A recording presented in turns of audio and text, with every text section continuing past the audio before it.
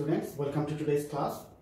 In our today's lesson, we will learn short questions from different chapter of your textbook. Okay, let's begin.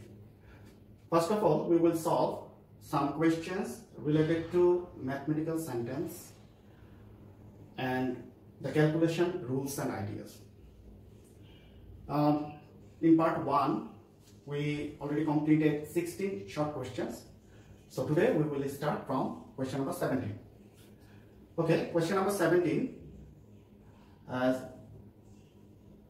written a mathematical sentence and you have to find the answer. For this type of problem, we have to do some rough. But before that, we have to know what are the rules for solving this kind of problem. Here you can see in a mathematical sentence there are some operators like minus, and also multiplication and also bracket. So which thing we will do first? At first we have to solve the problem within the bracket. That means inside the bracket we have to solve it first. Then inside the bracket we have to look for the operator division at first. If there is no division, then we have to do multiplication.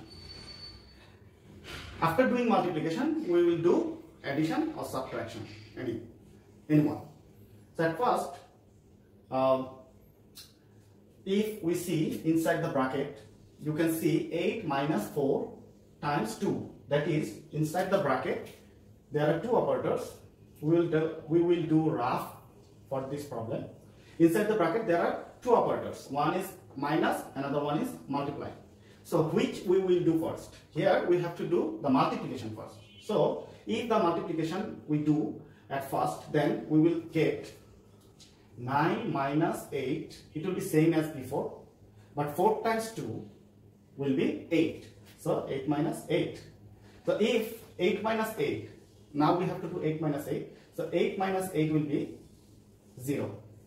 So 9 minus 0, the answer is 0. So answer of question number 17 is 0. Question number 17 is, question number 17 answer is 9. Okay. Now let's do the next problem. Here you can see there are three operators, three mathematical operators. One is minus, another one is division, and another one is multiplication. So which one we will do first? We have to do the division first. And we have to do rough again.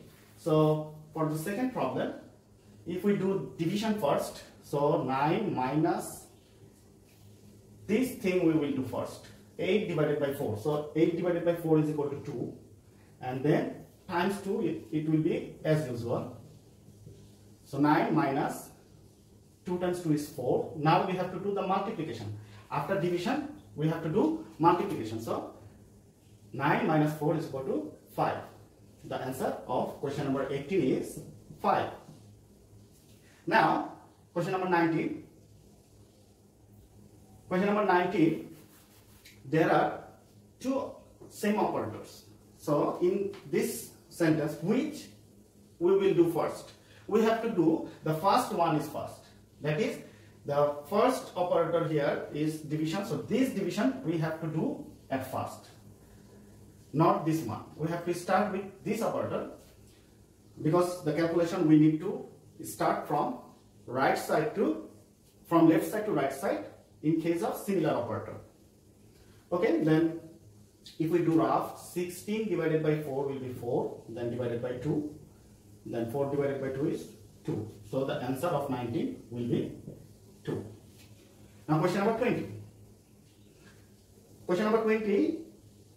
At first we have the bracket, so we have to do the bracket first, and then there is inside the bracket there are two operators. One is multiplication, another one is minus or subtraction. So which will we do first? Here we do multiplication first. So if we do multiplication here, the rough will be 7 8s are 56 minus 6 divided by 2, and 56 minus 6 will be 50 divided by 2. Now 50 divided by 2, we know 50 divided by 2 will be 25. So answer of this question will be 25. Now let's move on to next problem, 21. Here we have to do the inside the bracket operator first. Here inside the bracket operator is 8 minus 6. So we have to write 7 as usual. And then 8 minus 6 will be 2. Then divided by 2. Here there are two operators. One is multiplication, another one is division. So we have to do division first. 2 divided by 2. We know that similar number division is 1. So 2 divided by 2 is equal to 1, and 7 times 1 is 7. So answer of question number 21 will be 7. Now the last one of this list, the price of 5 pencils is 60 taka. What is the price of 9 pencils? So how can we write this problem? At first we have to make a mathematical sentence like this. You know the price of 5 pencil is 60 taka. So at first we have to find the price of 1 pencil. And you know the price of 1 pencil will be less than 60. So we have to divide 60 by 5 at first. So if we write the mathematical sentence at first, it will be 60 divided by 5. And it is the price of 1 pencil.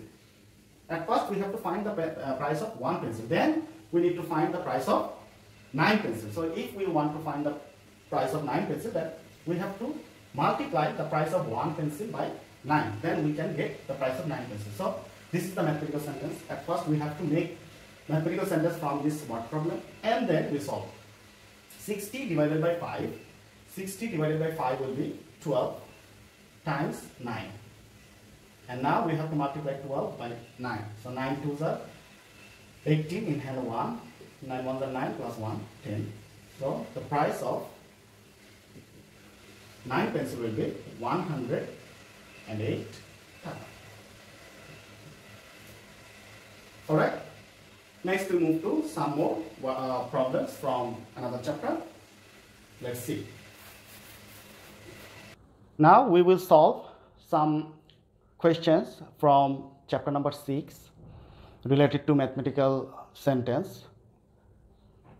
First question says, what are the numeral symbols? What are the numeral symbols?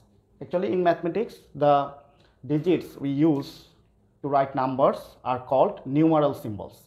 These are called numeral symbols. For example, 0, 1, 2, 3, 4, 5, 6, 7, 8, 9. All these 10 digits are called numeral symbols. Next, what are the operation symbols? Operation means the calculation we do in math. So there are 4 operation symbols, which are plus, minus, multiplication and division. So these 4 symbols are called operation symbols. Question number 25. What are the relation symbols? There are so many relation symbols. Relation symbols are those which indicates the relation between the numbers. That is the relation symbol equal to, which is called the two sides of the mathematical sentence are equal. Then less than symbol, then greater than symbol, then not equal to symbol, then not less than symbol, and not greater than symbol. So there are 6 relation symbols in your textbook. Now question number 26. What are the types of mathematical sentence? Actually there are 2 types of mathematical sentence. There are 2 types of mathematical sentence. Number 1, true sentence, and number 2,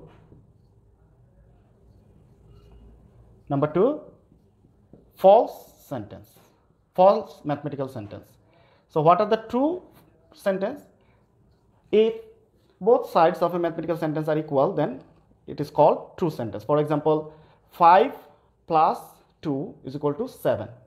So we know 5 plus 2 is equal to 7. So 5 plus 2 is also 7 and equal to 7. So both sides, left side and right side of this mathematical sentence are equal. So this is true sentence. And False sentence means like if I say, for example, that 5 minus 2 equal to 7. So is it correct?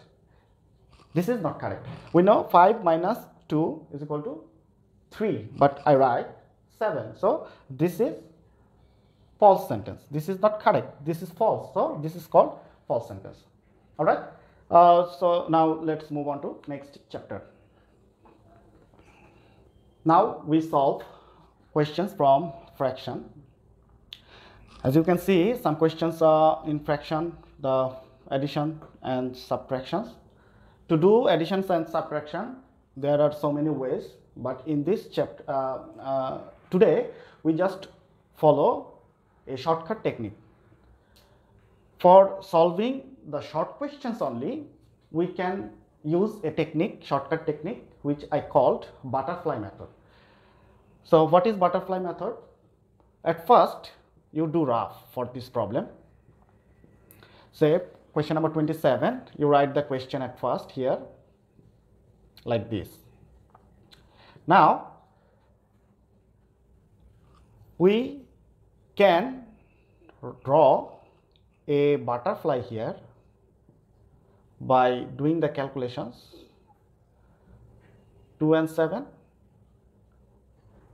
sorry, if I write again,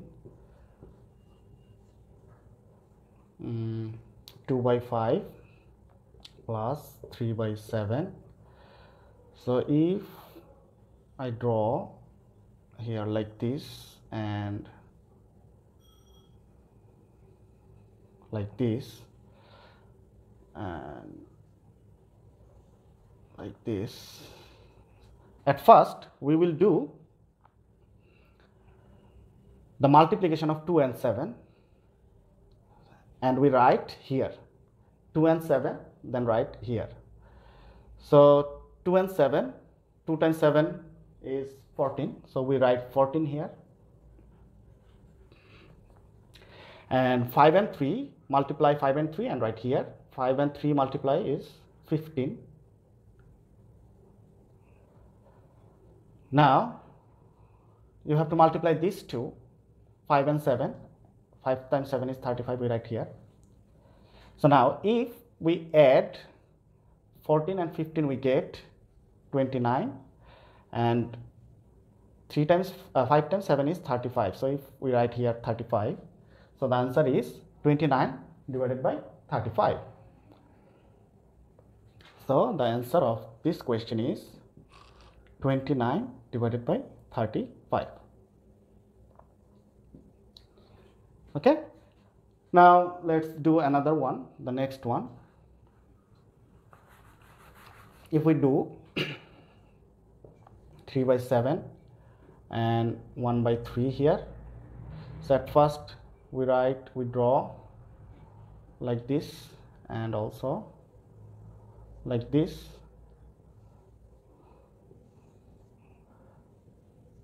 So 7 times 3 is 21, and now 3 times 3 is 9, we write here, and 7 times 7 is 7. So if we write 9 plus 7 is 16, and in the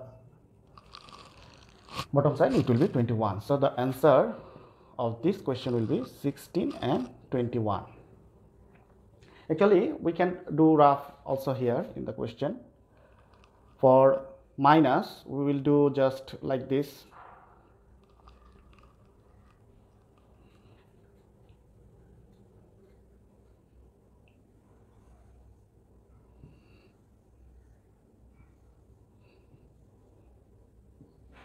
So 3 times 4 is 12, we write here 12, and also 4 times 1 is 4, and 3 times 1 is 3. In the middle there is minus, so 4 minus 3 will be 1, and in the denominator it will be 12. Okay. Now the last one. Now if we don't draw the butterfly, we can also use the fact, that is 6 times 5 is 30. So you write 30 in the denominator, and also 5 times 5 is 25, we write here 25, minus 6 times 2 is 12. So 25 minus 12 will be 13. So we write 13 here. Alright.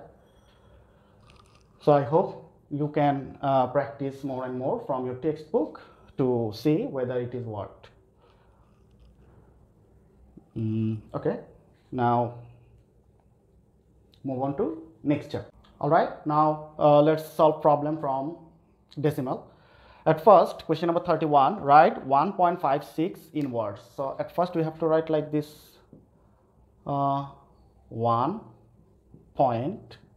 So how we say decimal numbers, how we say 1 point, then not 56. No, we cannot say 56. We have to say 1.56. 1.56. This is the correct. After decimal, you have to say each and every word differently, not together, not 56, not 56. You have to say differently, 5, 6. Like this, if the number is bigger, then you have to pronounce the each digits separately. You understand? Now, question number 32. What is hundredths place? What is hundredths place?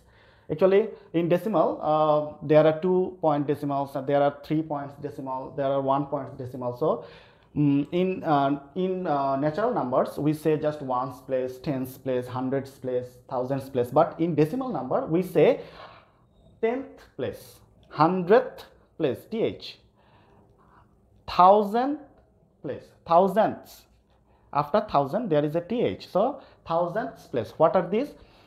For example, if I say 1 divided by 10, it will be 0.1. So after decimal, if there are only one digit, this is called 10th place. This is called 10th place. And similarly, if for 100 plates, if I divide 1 by 100, if we divide 1 into hundreds equal portion, then we get 0.01. We will get 2 decimal places after decimal. After decimal, we get 2 places, and these 2 places are called hundredths place. Hundredths place. This is 10th place. The first one is called 10th place, and second one is called hundredths place. So, what is hundredths place? 0.01, and this one is called the hundredths place. Similarly, what is thousandths place? Thousand place means if I divide 1 by 1000, then we get 0.001, and there will be 3 decimal places. First one is 10th place, second one is hundredths place, and third one is called the thousandths place. Here you can see that when we divide 100 and there are 2 zeros in 100, so the decimal place will be 2 digits. And if we divide 1000 and there are 3 zeros in a 1000 number, so we get 3 place in the decimal. So the thousandths place is 0.001. Alright. Next, move on to next question. Question number 34 asks, how many 0.01s are there in this number? There is a number 0.23, and we know there are so many 0.01s like 0.01, 0.01, 0.01, like this. If you add so many 0.01s, you will get a number like this. If we add this number 23 times, we will get 0.23. So how many 0.01s are there? Actually, there are 23 0.01s. Now, how can we find this solution instantly? How? If we write the given number at first, the given number is 0.23. 0.23. This is the given number, and this is the model number. Model, that is, this 0.23 should be matched with this given number 0.01. The model number is 0.01. So if we write 0.23 in the upper side and 0.01 in the lower side, and then we match each other position, then first 0, 0, only position. 2 is matched with this 0 and 3 is matched with this number. So every position is matched. After matching if we remove the decimal from the given number, what remain? 0 to 3, that is 23. So the answer is 23. That is 23 0.01s together makes 0.23. Okay, for better understanding, let's solve another one. Question number 35. How many 0.01s are there? How many 0.01s are there in 4.07? How many 0.01s are there in 4.7? So at first you write the given number 4.07 and then write the model number 0.01. Now match all the position. 0 and 4 matched, 0 and 0 matched, and 7 and 1 matched. For every digit there are corresponding digits. So if we remove the decimal from the given number, we get 407. So 407 0.01s together we get 4.07. Similarly, question number 36, we will get, guess what? Here 0.001, here also 2.001. So after decimal there are 3 digits, and before decimal there are 1 digit. Here also before decimal there are 1 digit, and after decimal there are 3 digits. So if we remove the decimal of the given number, we will get 2075. So 2075 0.01s together, if we add together, it will make 2.075. Now the final one, be careful for the final one. Again we do rough. At first write the given number 6.82. The given number is 6.82. Now if we match with this number, it will 0.001. 0.001. Here 6 is matched with 0, point is matched with point, 8 is point is the first 0, 2 is point with the second 0. Now say for this one there is no point, there is no digit here, so you can use a 0. We know after decimal at the last of the digits you can put as many 0 as you can. So if you put a 0 here, so now if we remove the point here, we will get 6820, and this will be the answer. 6820 will be the answer. If you just remove the decimal and say the answer is 682, that will be wrong, because you have to match this point and this point together, and then you have to put out the decimal point and then give the answer. Okay, now let's move on to next chapter. Question number 38 asks, write the formula to find the area of a square. Square, you know the square is like this shape where all the sides are equal. A shape where all the sides are equal is called square. Now to find the area, say the side of this area is, this is the side, and all the sides are equal. All sides are equal, same side. The length of all sides are equal. So there is no length, there is no width, only side. So if we say side, then the formula to find the area of a square is like just simply side. If we multiply side and side, then we get the area. Okay, area. So side times side, and you have to write the unit is square unit. To write the area we use square unit. Okay, now write the formula to find the perimeter of a square. Perimeter, what is perimeter? You know the total distance of any shape is called perimeter. That is the outer distance. That is here, for example, this is 2 centimeter, this is 2 centimeter, this is also 2 centimeter, this is also 2 centimeter. If we write add all this 2 plus 2 plus 2 plus 2, that is 4, or if we multiply 2 just by 4 sides, then we get the perimeter of this square. So the formula to find the perimeter of a square will be 4 times side, and this will be only unit, not square unit.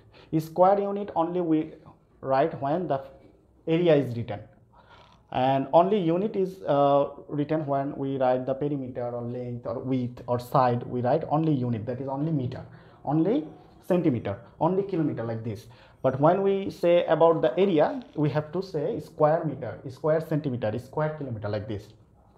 The next question is, write the formula to find the area of a rectangle. Area of a rectangle. So we know the rectangle like this is a rectangle and this is the length.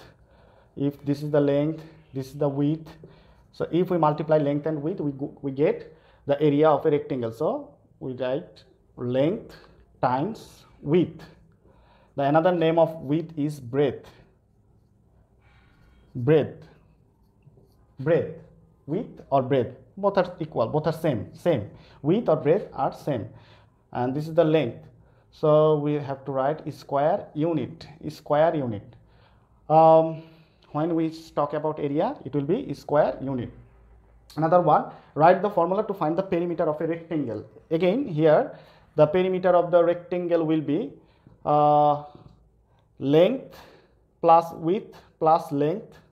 You know, in a rectangle, 2 lengths are equal and 2 width are equal. So if we write here 2 lengths and 2 widths, so total, if we write only length plus width, and then multiply by 2, length plus width and multiply by 2, and we have to write the unit because this is perimeter. So when we write perimeter, we just write unit. When we write area, we write square unit.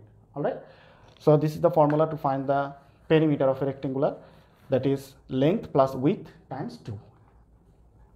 Next question asks, write the tally sign of 9. You know, tally sign is like a vertical bar like L. So this is 3, 4, and when 4 is completed, it is 5. Another one, so this is 5. Now 6, 7, 8, 9. So this is the tally sign of 9. Next question asks, 2 minutes is equal to how many seconds? We know 2 minutes, 1 minute is equal to 60 seconds. So 2 minutes will be 60 times 2. That will be 6 times 2 is 12 and 0. 120 seconds. So the answer will be 120 seconds. Now, next question. 3 hours is equal to how many minutes? We know 1 hour is equal to 60 minutes. So 3 hours will be 60 times 3. So if we multiply, 3 times 6 is 18 and there is a 0. So 180 minutes. 180 minutes will be the answer. Now, 1 leap year is equal to how many days? 1 leap year is equal to how many days? We know normally 1 year is equal to 365 days, but leap year means there is a 1 day extra in February. In February month there will be 29 days. So the answer will be 366 days in a leap year. All right, now move on to next questions. Now we learn some short questions from geometry chapter. The first question says, what are the types of triangles based on sides? Based on sides, there are 3 types of triangle. First one is equilateral triangle. Equilateral means where all 3 sides are equal, that is called equilateral triangle. Number 2 is isosceles triangle or isosceles triangle. Isosceles or isosceles. Isosceles triangle means where only 2 sides are equal in a triangle, that is called isosceles triangle.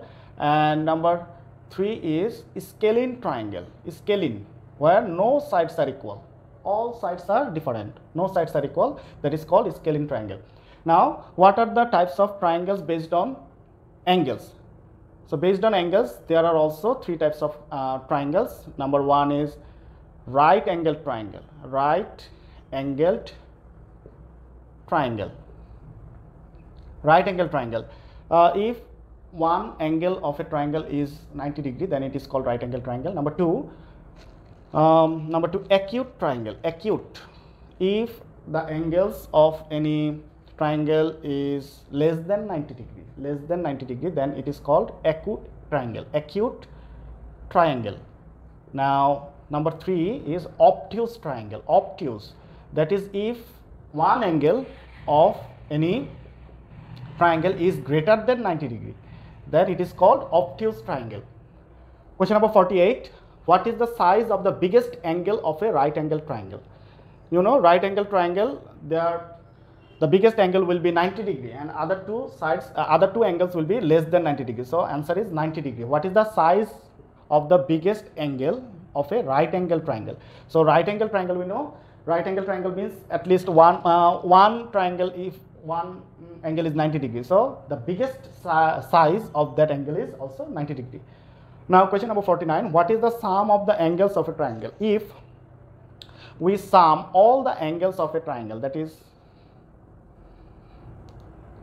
this angle and this angle and this angle, if we measure and then we sum all the size, then we will get 180 degree. Always we will get 180 degree. If we add all the angles together, we will get 180 degree. Always for any kind of triangle. For equilateral, we will get 180 degree. For isosceles, for scalene, for right angle triangle, for acute triangle, for obtuse triangle, all triangles will get 180 degree if we sum all the measurement of the angles.